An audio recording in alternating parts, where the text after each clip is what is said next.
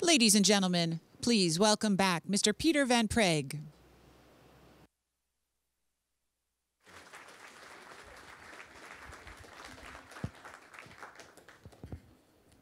Minister Sajjan, it's great to see you. I want to just take an opportunity to also welcome President of the Treasury Board, Minister Scott Bryson, and the Minister responsible for Nova Scotia. Thanks so much for being here, Minister Bryson.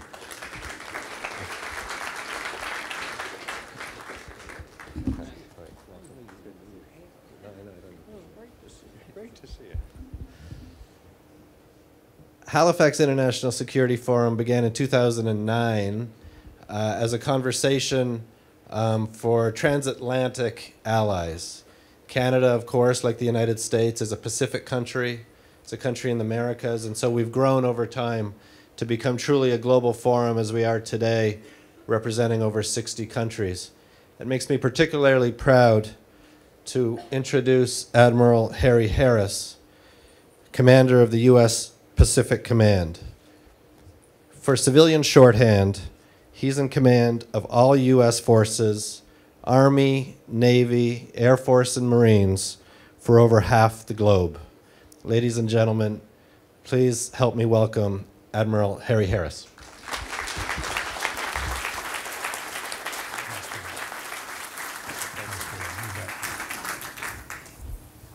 Ladies and gentlemen, good afternoon. Aujourd'hui, nous sommes tous Parisiens. Today we're all Parisians. Today we're all Parisians. For the second time this year, terrorists have struck Paris, but because of its resolute, proud citizens, we know that the City of Lights will never be extinguished. The United States stands shoulder to shoulder with our French allies and the rest of the free world against those who would use barbarism to create terror and kill civilians. Our hearts and prayers are with the victims of recent mass terror attacks in Paris and Mali, in Beirut, and in the skies over Egypt. As U.S. Defense Secretary Ash Carter said during my change of command ceremony just 6 months ago, security is like oxygen. When you have enough of it, you pay little attention to it. But when you don't have enough, you can think of nothing else. That's why I'd like to personally thank all of you here today for your constant vigilance on security matters.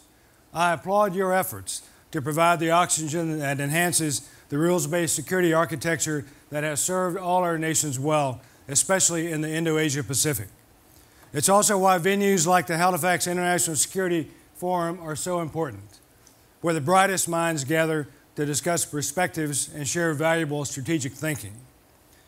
The only person in Halifax who's clearly not so bright is the one who invited me to speak to such an accomplished group of scholars and leaders, so I'll try to not make you regret that obvious blunder, Peter. So thanks, Peter, for the kind introduction. And let me take a moment to acknowledge Ministers Sajjan and Bryson, Senators, fellow flag and general officers. I'd also like to share my appreciation with the organizers for including the Indo-Asia Pacific as a focus during this year's forum. Like the United States, Canada is a NATO nation and a Pacific nation with national interests in the Indo-Asia Pacific. The U.S.-Canada relationship is a celebrated one, where we are each other's #1 trading partner, where we share a deep and abiding commitment to peace and prosperity, where we share the largest undefended border between nations in the world.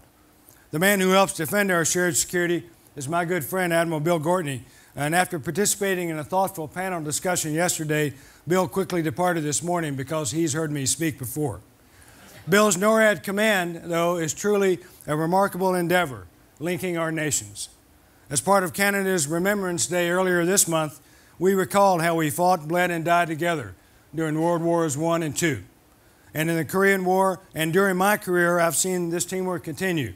During the Cold War, the Gulf War, in the Balkans, in Libya, and in Afghanistan, and today in northern Iraq, we are again working together as part of a broad coalition to destroy ISIL, or Daesh.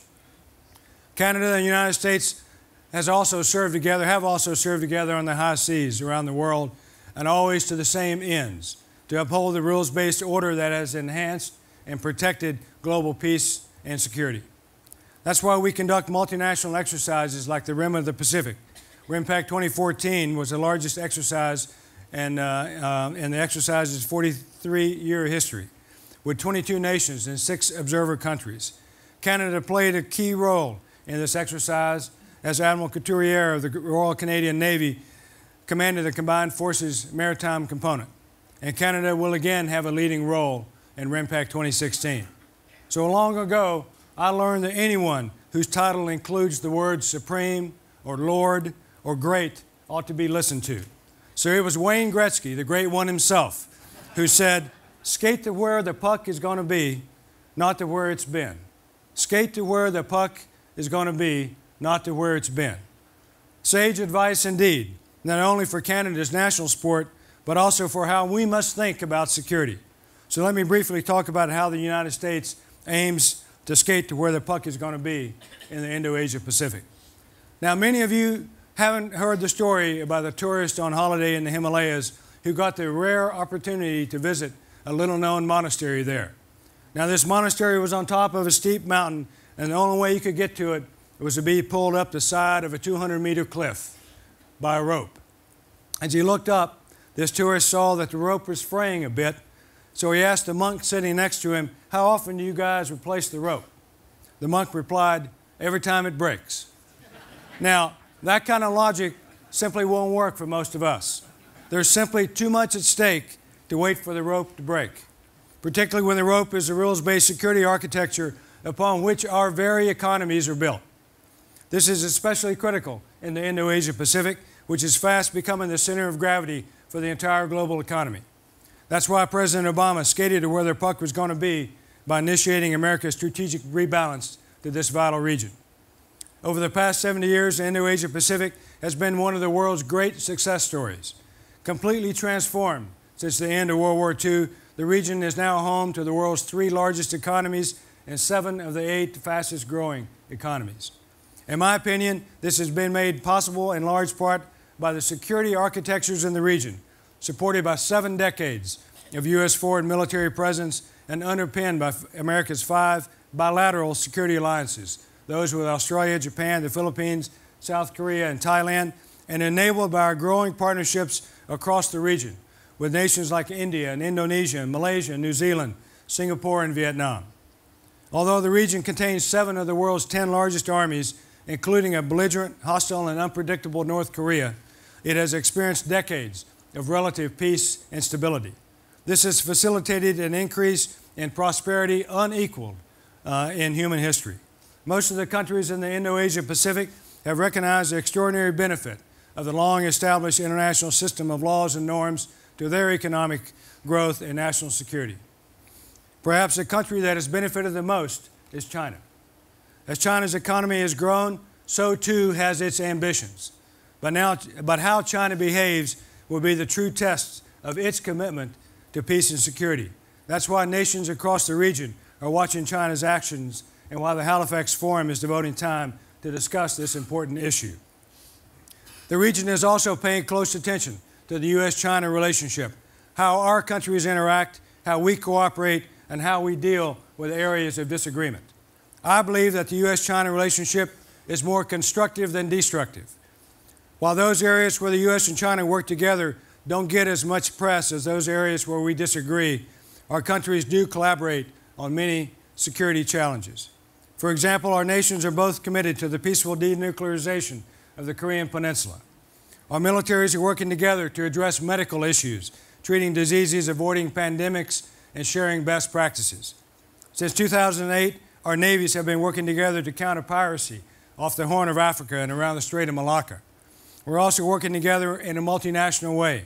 China was a first-time full participant during RIMPAC 2014, and we've invited the PLA Navy back for RIMPAC 2016. Our ability to work together in a multinational way was put to use during last year's search for Malaysian Airlines flight MH370 off the coast of Australia. China's military ambitions are also growing commensurate with its economy. So to avoid potential miscalculations, the U.S. has worked closely with China to enact confidence-building measures focused on the notification of major military exercises and activities while ensuring our air and maritime encounters are safe and professional. 21 nations, including the U.S., China, and Canada, have implemented CUES. That's the Code for Unplanned Encounters at Sea, which standardize safety procedures, basic communications, and maneuvering instructions. But let me be clear. We will not give China or any nation a free pass to fray the rules-based security architecture that has benefited all of us, including China. This is a message I conveyed to PLA leaders earlier this month while I was in China. I appreciated the hospitality of my hosts and our candid discussions because, in my opinion, American and Chinese commanders have a responsibility to ensure friction points in policy don't become friction points at sea and in the air. During our lengthy discussions, I spoke about substantive issues where we clearly disagree with China's exclusionary and absolutist views on the South China Sea. For decades, China embraced Deng Xiaoping's formula for addressing disputes, essentially be patient. And this formula arguably served China well. Deng said that his generation was not wise enough to find common language on disputes involving the East China Sea and Taiwan, so he deferred these vexing issues to later generations. China's recent actions, though, appear to be walking away from Deng's desire to, quote, find a solution acceptable to all. In fact, China has transitioned from a patient nation to a nation in a hurry. This was demonstrated in 2014 when this generation of Chinese leaders suddenly launched a massive building spree that I called a Great Wall of Sand in the disputed waters of the South China Sea. Shared waters were $5.3 trillion of unimpeded global sea-based trade traverses every year. Long-time U.S. policy is clear that we don't take sides in disputes over sovereignty. That said, we're also clear about our strong stance that all claims be based on international law and that these disputes be addressed through diplomatic means or legal means without coercion or threat. The principles that are the foundations of the rules-based order, the peaceful resolution of disputes, freedom of navigation and overflight, including for military ships and aircraft, and unimpeded lawful commerce, these are not abstractions, nor are they subject to the whims of any one country. They are not privileges to be granted or withdrawn. They make sense because we work for decades to keep the peace while creating prosperous economic conditions to lift more than 1 billion people out of poverty. So tensions in the region were significantly heightened when China created more than 3,000 acres of artificial islands on disputed features and started building runways and port facilities to support possible militarization of an area vital to the global economy. As Assistant Secretary of State Danny Russell recently said, this move infuriated other claimants and raised concerns among Indo-Asia-Pacific nations, including the United States and Canada. And as compellingly captured by independent news crews, Chinese military units are now warning ships and planes operating in accordance with international law near these man-made outposts, these sandcastles in the sea, that they should not enter China's so-called security zone, a zone that does not exist in international law. Meanwhile, Chinese civilian and military leaders have publicly made veiled threats that China has shown, quote-unquote, enormous restraint to not forcibly take all disputed territory to back up its claim to nearly 90% of the South China Sea, the so-called 9-dash line. It's this extreme scope of China's claims that prompted the Philippines to bring a case before the arbitral tribunal established under the United Nations Convention on Law of the Sea, or UNCLOS. This type of legal, peaceful arbitration supports the rules-based order that we've all fought so hard to establish and maintain. It's why President Obama endorsed the arbitration process while calling this week to halt further reclamation, new construction, and militarization of disputed areas. Whether China accepts this outcome of the tribunal's decisions will say a lot about how it views its commitments under international law. Adherence to international law and standards has brought prosperity and peace to the region. So we will not simply agree to disagree with the destabilizing actions taken by China. That's why the United States will continue to fly, sail, and operate anywhere international law allows. The South China Sea is not and will not be an exception. Last month, the USS Lassen conducted a freedom of navigation operation in the Spratly Islands. This operation was part of a freedom of navigation program that our military has been conducting around the world for decades in support of international law. So no one should be surprised by these operations. We've done them before in the South China Sea, and we'll do them again. There is one global standard for freedom of navigation, not a double standard where China can fly, sail, and operate wherever international law allows, while other nations cannot. International seas and airspace belong to everyone and are not the dominion of any single nation. By matching our public words and our diplomacy with routine freedom of navigation operations, we're making it clear that the United States continues to favor peaceful resolutions to ongoing disputes. So why are people noticing these freedom of navigation operations now? As Secretary Carter said earlier this week, they're not noticing because the United States is doing anything new. They're noticing because China is doing something new. I truly believe that these routine operations should never be construed as a threat to any nation. And this assertion is backed up by the fact that we've avoided conflict while conducting them for decades. These operations serve to protect the rights and freedom and lawful uses of the sea and airspace guaranteed to all nations under international law, including China. Now, by now, I'm sure the person who invited me to speak is really regretting the length of this speech. So I'm reminded of a baseball story from this year where the visiting team was getting pounded in the first inning by the Toronto Blue Jays. The manager walks out of the dugout, heads directly to the mound where he takes the ball from the pitcher. The pitcher protested, "Coach, I'm not tired." The manager with a practiced eye said, "Yes, son, I know, but the outfielders sure are." So for all you outfielders out there, let me close with one thought. While I'm not a soothsayer, I do not believe that conflict with China is inevitable. But I also believe it would take considerable engagement between our countries. Therefore, the U.S. and China must move forward with our relationship deliberately and with an eye on the long term while we continue to address many of the immediate challenges. Ladies and gentlemen, we live in an interconnected world of shared domains: the oceans, the air, outer space, and now cyberspace.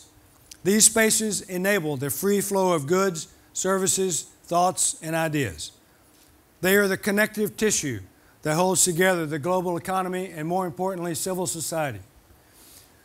Access to shared thoroughfares is at risk due to increasing competition and, unfortunately, the provocative actions of nations like China. So we must skate to where the puck is going to be.